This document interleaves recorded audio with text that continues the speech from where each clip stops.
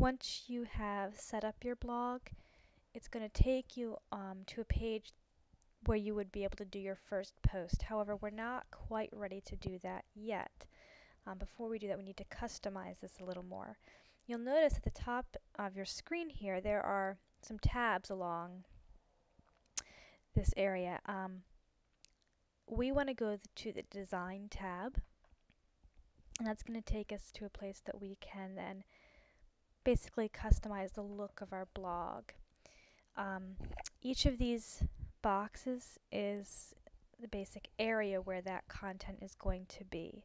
Here's your title. These are where your blog posts are going to appear, and then over here, depending on which template you chose, are some other, they call them gadgets. Okay.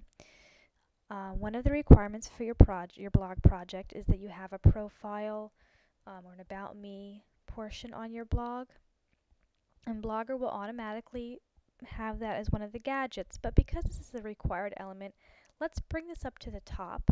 So you want to click on that box. Notice how my mouse has turned into a four-headed arrow when I place my mouse over top of these objects. So I can hold my click, and just drag it to the top. Okay. If you click on this Add a Gadget, that's going to take you out to a page where there are a variety of gadgets that you can look through. You do not at this point need to go through this, nor should you. This is something that you can look through once you've completed all the requirements and you've completely set up your blog and done your first post if you have some extra time.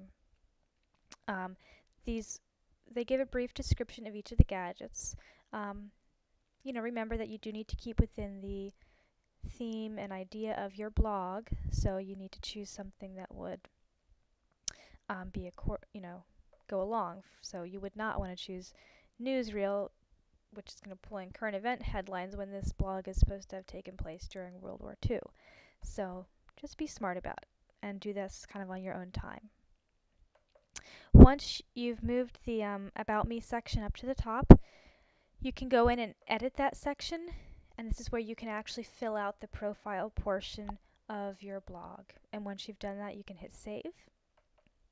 And you can always, as you're editing your blog, you can always hit preview to see a basic, what your blog is going to look like. Okay? So my next post will be on how to do your first blog post.